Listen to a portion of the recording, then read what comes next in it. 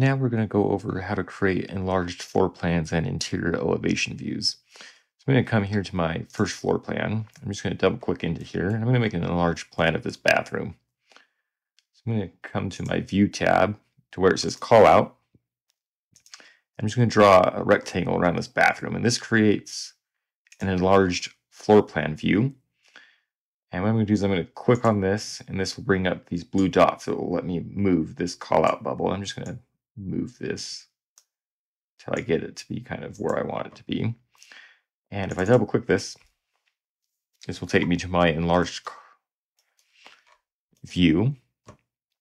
And I am just going to make some changes. I'm going to bump this up to a 1/2 inch scale. I'm going to check to make sure that I'm set to fine. And then I'm just going to come into my visibility graphics and make some changes. I'm going to just turn off that light switch that is there.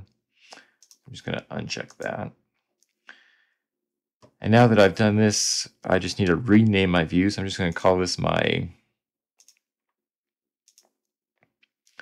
first floor, or I'm just going to call this enlarged bathroom 1.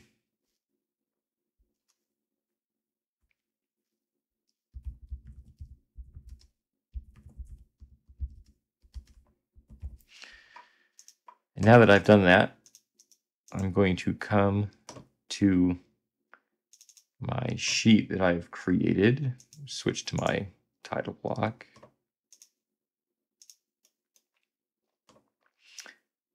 And then I'm just going to drag that enlarged bathroom plan onto the sheet. And now I'm going to set up my interior elevation views. I'm going to do this by coming to my view tab, elevation, and then I'm going to come over here and switch this to interior elevation. So I want this circle with the arrow. And then I'm just going to move that till it points to the wall that I want. And then I'm just going to click the other walls that I want to create an elevation of. And the last thing I'm going to check is I'm going to click this, and my line is kind of cutting through my toilet. I don't want to do that. So I'm just going to move this back a little bit. Now if I double click this, this will open up that elevation view.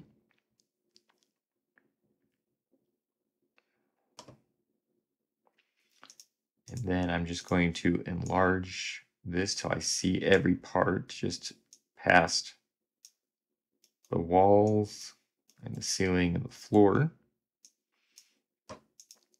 And then I'm going to change my detail view to fine.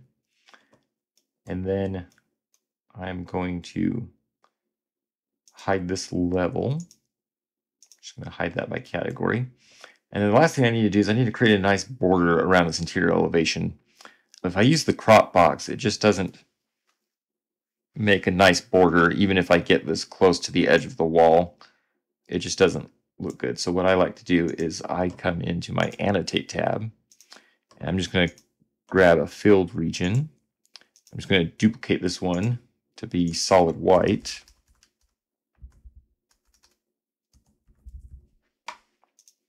Okay, and then change that to white. And then I change my line style to a wide line. And I just draw 2 rectangles. The first one's going to be outside of the crop region.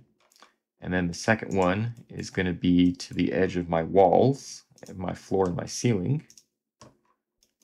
And then when I hide my crop boundary, that gives me a nice clean border. And if I undo my thin lines, it gives me a nice thick border around my view.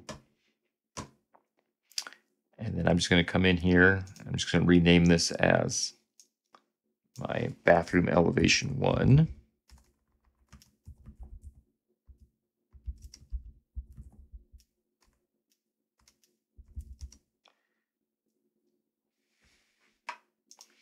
And then I don't want that number on the sheet, so I'm going to scroll down a little past that and then just change this so that it just says bathroom elevation. And then when I come back to my enlarged sheet, I can now just drop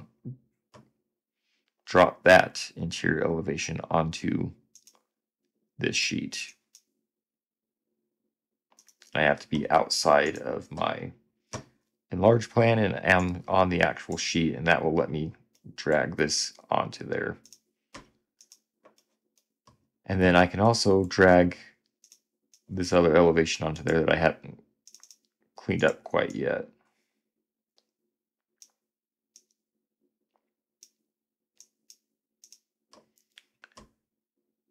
And then I'll do the same thing. I'll hide this, add my field region around here.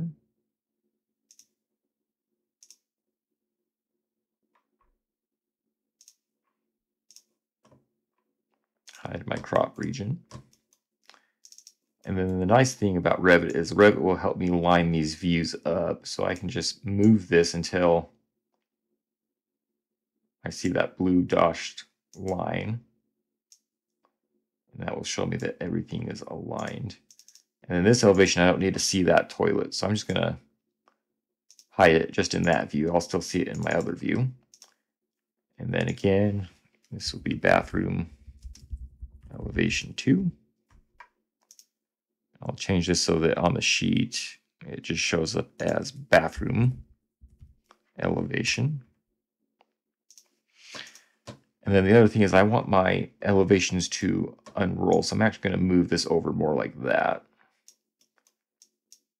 And then that means that this line right here lines up with that line right here as I'm looking here on my enlarged plan. And then my next view would be this view right here. And then notice as we're placing these on the sheet that it's filling out the callout bubble with what's listed here on our view title. So if I wanted to change these, I could change this to say A, because Revit won't let you have the same number. So I'm going to change this to 1. Change that to 2. That one's going to be 3, so I'm going to change this one to 4. And that's how I get my views set up on my sheet.